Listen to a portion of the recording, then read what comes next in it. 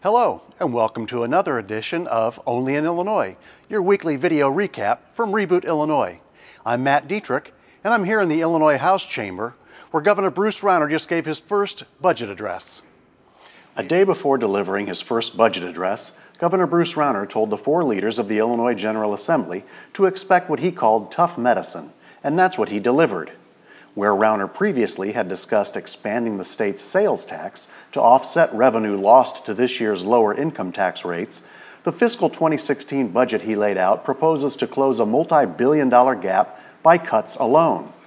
Throughout the speech, Rauner returned often to a common theme.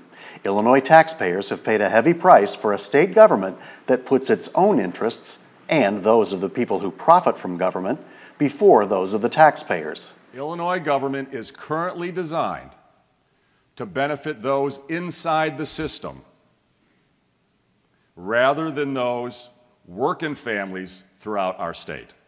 He urged lawmakers not just to sign off on his budget, but also to enact a host of business and ethics reforms. We must eliminate conflicts of interest in state government and end our broken system. These reforms won't be easy. Decades of special interest laws will be difficult to undo. But to be compassionate, we must be competitive. As a major pension reform law awaits judgment from the Illinois Supreme Court, Rauner proposed his own pension reform plan, which he says will save $2.2 billion in the 2016 budget year. The pension reform plan we are proposing protects every dollar of benefits that have earned so far. But moving forward, all future work should be under the Tier 2 pension plan.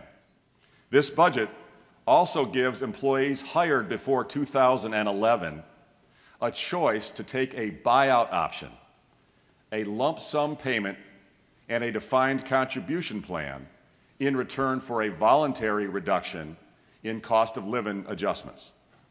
House Speaker Michael Madigan was highly critical of both Rauner's pension reform plan and his proposal to spend the $2.2 billion Rauner believes it will save.